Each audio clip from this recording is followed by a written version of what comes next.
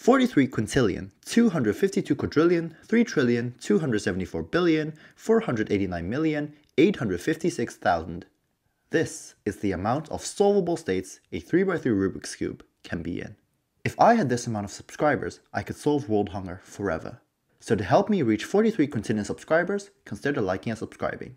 Thank you so much. A 3x3 Rubik's Cube has 3 types of pieces. We have the centers, which are fixed and can't move around. Edges, which can be put in 1, 2, 3, 4, 5, 6, 7, 8, 9, 10, 11, 12 locations. And every edge has 2 orientations.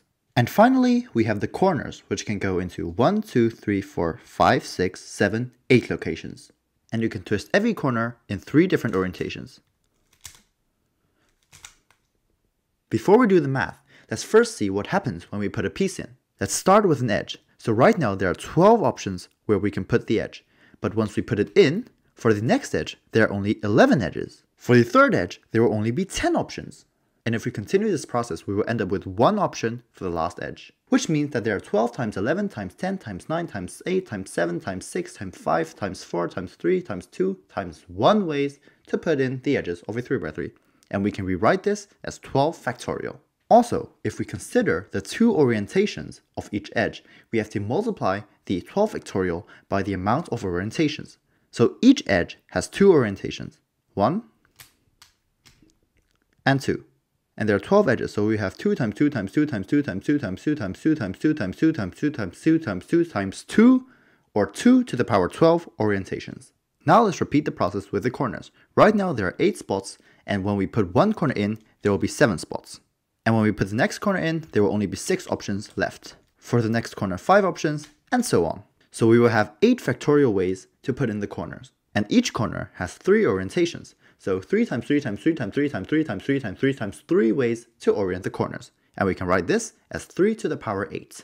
If we multiply all the numbers, we will get 519 quintillion, 24 quadrillion, 39 trillion, 293 billion, 878 million, 272,000, which is the amount of ways a 3x3 can be put together. So how do we get 43 quintillion? Well, remember, 43 quintillion is the amount of solvable states. So we have to look into our calculations. A single twisted corner is unsolvable. So instead of taking 3 to the power of 8, the last power doesn't count. So we can only have 3 to the power 7 orientations for all the corners. And the same goes for the edges. This is unsolvable. So it's 2 to the power 11 instead of 2 to the power 12 combinations for edge orientations. And finally, we will look into parity. So cases like this where we have 2 edges that need to be swapped are impossible. So we have to divide our number by 2.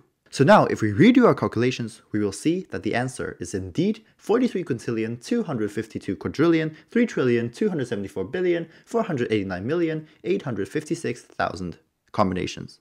This number is absolutely insane and very hard to visualize. 3 puzzles or 5 cube cases are easy to visualize. But 43 quintillion is so astronomically large, it is very hard for our minds to process it. So here are some cool ways that we can visualize this insane number. Imagine if we trained the entire world to be sub-5 solvers, and we were to work together to solve all the possible 43 quintillion states of a 3x3 Rubik's Cube. We will need around 1,000 years to solve all the possible states, and that is considering the entire population will be cubing non-stop, so no eating and no sleeping. And this is without inspection. If we include 15 seconds of inspection, we will need more than 3,000 years. And don't forget that we will need 43 quintillion Rubik's Cubes to do this. And if we put all 43 quintillion Rubik's Cubes in one straight line, the length would be able to circle the circumference of the Earth 60 billion times. This is how insane 43 quintillion is. And despite this, there are millions of people that have mastered this twisty puzzle. I feel like the entire cubing community deserves the biggest round of applause. So next time you solve a 3x3, think about how insane that is. I hope you enjoyed this video, and if you did, please like and subscribe, as that would mean the world to me. If you have any other cool visualizations, let me know in the comments. Share this video with your friends, and I will catch you in the next one.